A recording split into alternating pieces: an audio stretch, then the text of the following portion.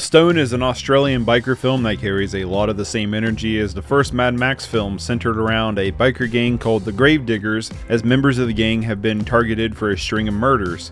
To solve the case, a police officer goes undercover with the gang to find the killer, and I fucking loved this movie. The premise of the story was great, that had an overarching mystery at the center, while every member of the gang felt to have a unique personality that made their characters believable, even if they only had slight screen time.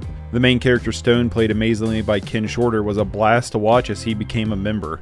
There's not much action in this film, but when there is, it's a lot of fun, but the best part to me was the camaraderie and banter between the gang members. Sure, it's not a perfect movie, but it is pretty solid and a lot of fun, and it's one that I would definitely be watching again, and I'm giving it an 8 out of 10. Really enjoyed it. You can follow me for more. Bye!